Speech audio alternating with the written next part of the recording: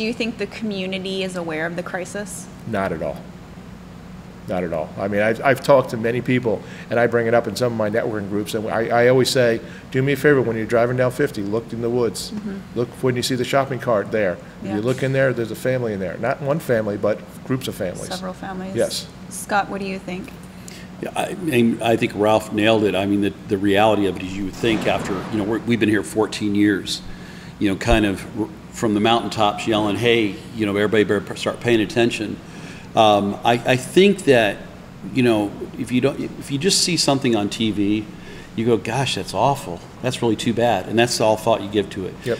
Once you make eye contact, it changes everything. And I think that Matthew's Hope is trying to get people to give eye contact to what's happening really right under their nose.